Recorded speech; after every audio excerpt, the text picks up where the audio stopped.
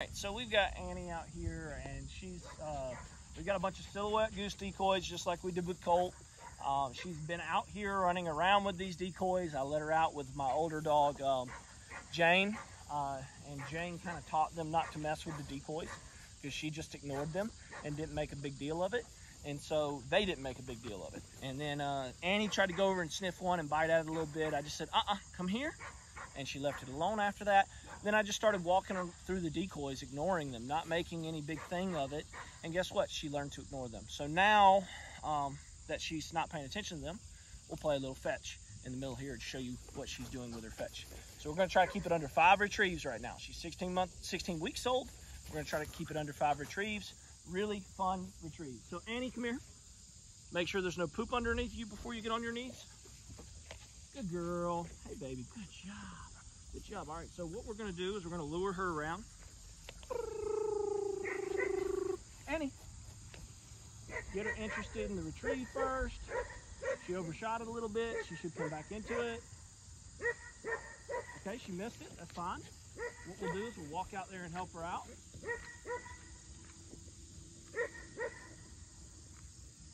Annie. Oh, good girl. Good girl. Good girl. Hey, baby. Here, baby. Come on. Oh, good girl. Oh, good girl. Oh, yeah.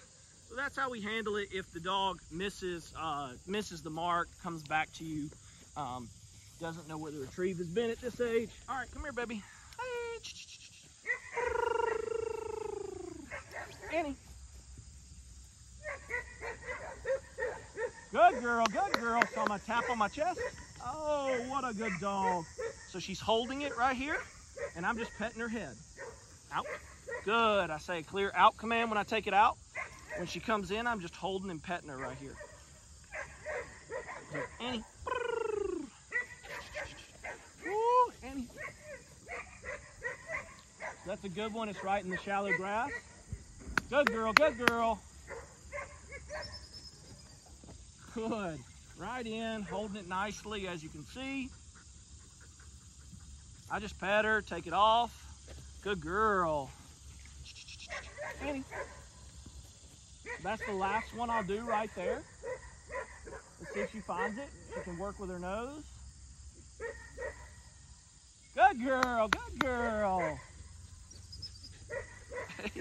They try to run around you, just grab it off them. Good girl. And hold them right here. Let them chew on it. Oh, good girl. Good girl. For this last one, I'm going to just throw a short one. Annie.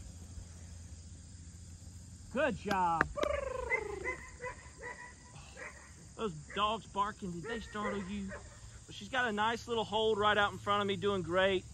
I just pet her up while she holds it. I'm not making her sit. I'm just letting her hold it and have fun and love on her while she does it, so that she's a happy camper and she loves bringing anything that she gets into my lap. Getting down on your knees, getting down on the dog's level helps them a ton. If your dog is struggling bringing it in, or you need to add a little bit more enthusiasm, you can lean forward and go like that and then lean back. That can help the dog bring it in. But at this point in time, if you've been doing what I've instructed you, then you shouldn't have any problems with the dog bringing the ball in or bringing the bumper into you. Good girl. She said, I smell dummies in there. Let me get them. And so I'm ending this session while she still wants more. She's still engaged with me. She's looking at me like, hey, I want to do more, but it's hot outside. And I can tell she's panting really bad. So I don't want to do too much more, because guess what will happen? Eventually, she's going to lay down out there and say,